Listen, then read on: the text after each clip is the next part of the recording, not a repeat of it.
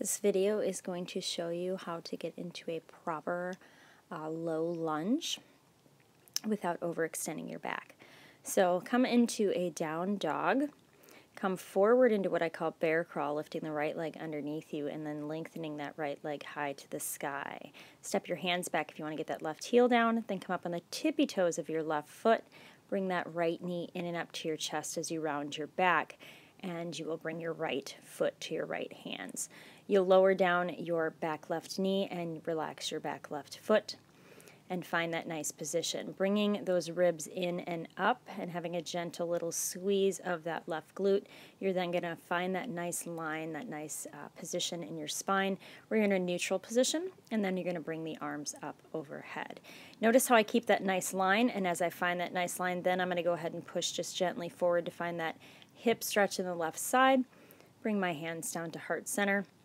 I'm going to bring my left hand to the outside of my right knee held by my fingertips and make sure my back is nice and flat. I'm keeping a nice little squeeze in that glute as well.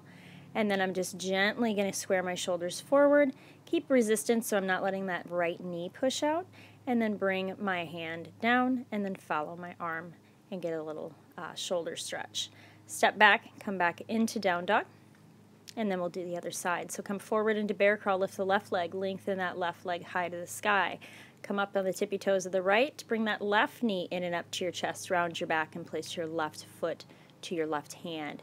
Lower down the right knee, relax down the back foot. Again, we're going to bring those ribs in and up, bring it up, find a nice squeeze of that glute, and find a nice proper position with that leg so you're not having that knee go over the toes. So you want to find almost like a box. Bring the ribs in and up, gentle squeeze of the glute, bring up the right arm. Arm is by ear, the other one comes up. If you want to gently just go side to side, just bring it over to the left, but be gentle about it and making sure you're keeping that position and that core stability with the ribs in and the gentle squeeze of the glute if you're pushing forward to find that additional stretch. You're going to bring that right hand to the outside of the left knee, held by the fingertips, not letting that left knee come in. Left arm comes up, and then you're going to follow it. So notice I'm keeping that nice line in my back.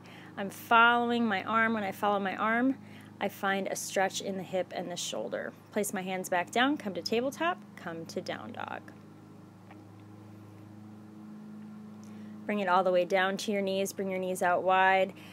Spread your fingers wide, reach forward, and send your hips back towards your heels. Find a nice child's pose.